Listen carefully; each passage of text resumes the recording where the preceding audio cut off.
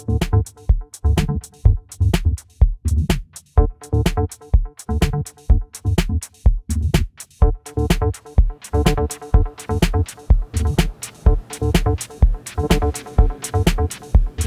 building is a naked structure. Everything that you see is at the same time carrying, so structural, space making, so space defining and containing. There is no inside, outside, there's nothing that is mass, but everything that you get is doing all that you expect from architecture. In that sense, it's a very honest, a very archaic architecture. Typologically, you could also say that somehow this is a building built on stilts, because sometimes it has floods, and then to build layers, which is ending with a trellis-like roof, and starting with a platform, which is also kind of a trellis, under which you can park your car.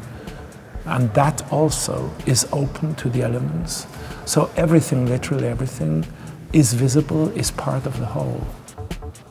We wanted to do buildings transparent or permeable, so that inside, outside would not be a strict barrier, but it would be, landscape will walk inside the building. If you think of all the plants we've been introducing, especially visual connections between inside, outside, balconies or terraces, opening up to the park or to the waterside.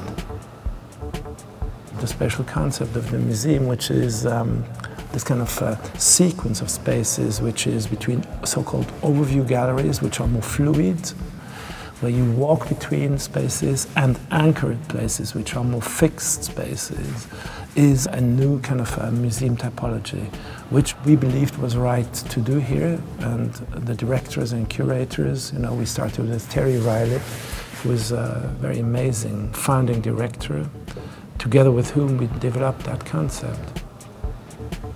The auditorium staircase is an attempt to do more than just, let's say, an auditorium.